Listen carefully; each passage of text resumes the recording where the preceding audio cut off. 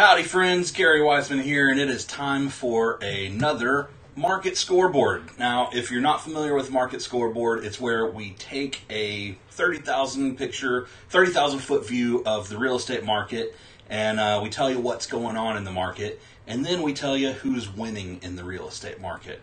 So I'm Gary Wiseman with Keller Williams, and let's dive right on into the numbers. This week we are taking a look at Frisco, Texas.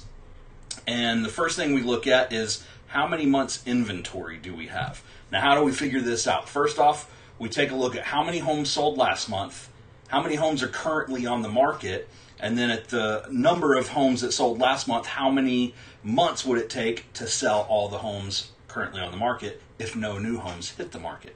So right now, we are just over 3.5 months of inventory.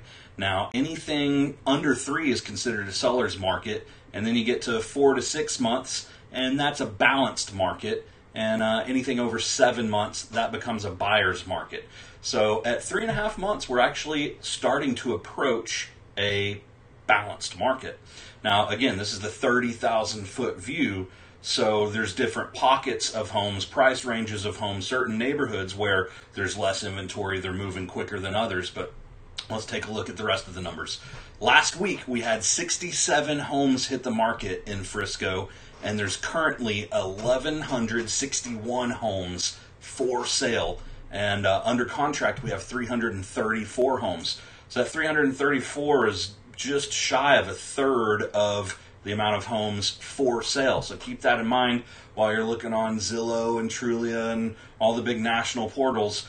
They don't necessarily pull the homes off of there whenever they have a contract. So about a third of the homes you're seeing actually have contracts on them already.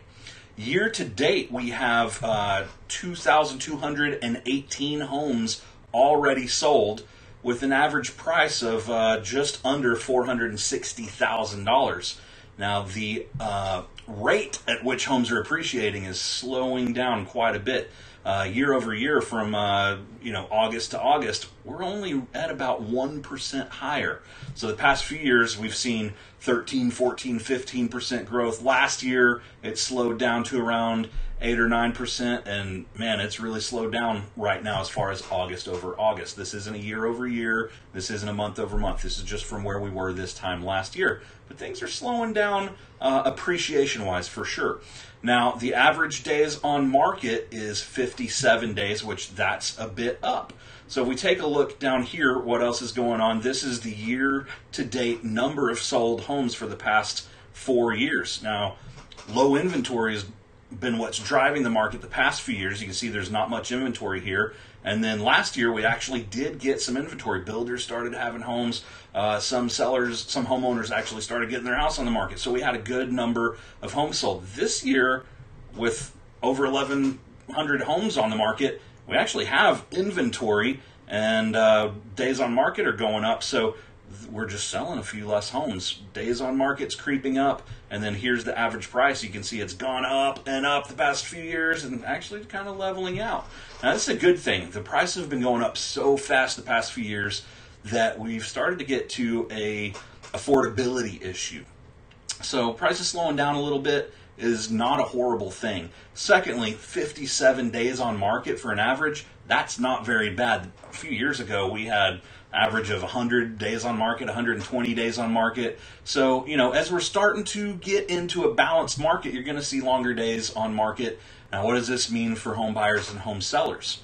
Again, this is the 30,000 foot view. If you break it down into smaller price ranges, that entry-level home is still selling really fast. We don't have enough of those, still low inventory in that beginner entry-level house. So those are selling quickly. You'll still see some multiple offers there. As you move up to that middle range house, you're starting to see a little bit of slowdown, a little bit more inventory, and when you get to the luxury market, it's sitting still. There's not a whole lot of movement there. So who's winning in the market right now? Well, if you're selling your first home, you're going to have plenty of people looking for it. And if you're a buyer in the higher end homes, you're going to have plenty of inventory to pick from. And then if you really want to be the big winner, who's really, really winning in the market is that person who is selling their first-time home, something under, say, $325,000, under $300,000, even under that price range. If they're selling that home, there's going to be plenty of people looking for that house. If they're moving up and staying in Frisco, moving up to $350,000 or more, they're actually going to start finding some inventory and houses that are on the market for longer than just a couple of days like it's been in the past few years. So they might actually be able to negotiate a little bit better terms. So that's who's really winning, is the first-time home seller who's moving up to their next bigger, nicer home.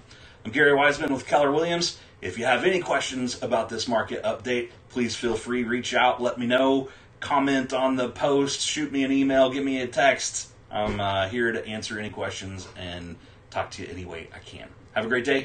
We'll see you later on.